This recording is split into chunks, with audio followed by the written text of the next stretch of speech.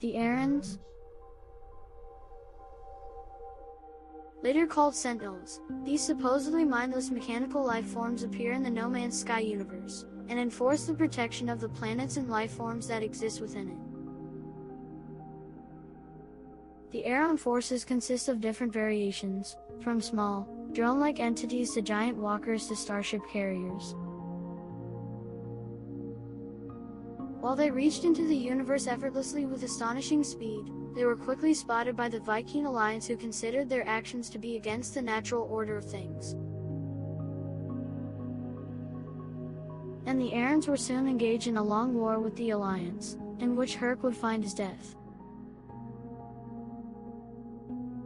The war resulted in massive casualties for both the Aerons and the Viking Alliance.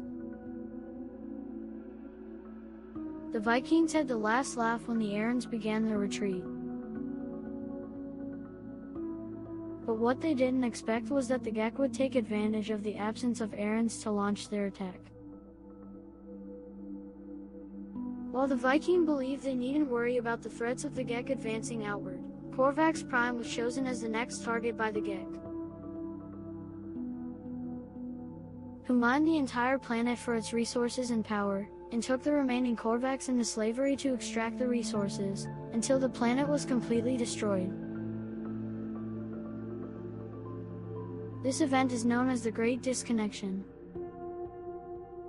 With the Viking in no condition to fight, no one could stop the advance of the Gek.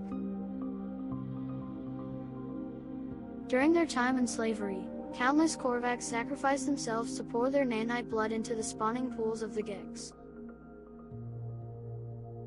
Through this process, they rewrote the very DNA of the first spawn and redirected their greed and need to dominate and conquer through war toward a need for commerce and trade. This alteration of the Gek is not known by the non-Korvax races, who think this shift has been a natural change. Slowly, new Gek started to be born with a mercantile mindset, and the Gek first spawn dominion fell down from within. The Aerons, after the destruction of Korvax Prime, came back as the Sentinels, stronger and more aggressive than ever, and eliminated the remnants of the first spawn. They now spread their true domination over the universe, existing in every part of it. The new Gek shared the Korvax worship of the Atlas and Sentinels, and entered into an alliance with them under their new belief system. The universe is now in an era of peace. The Korvax's new convergence, after the destruction of Korvax Prime, their first convergence, still roam the universe in search of knowledge. The Gek, now a peaceful race, constantly seek economical domination through trading and diplomacy. The Viking, still at war with the Sentinels, are now incapable of actually stopping them in a meaningful way.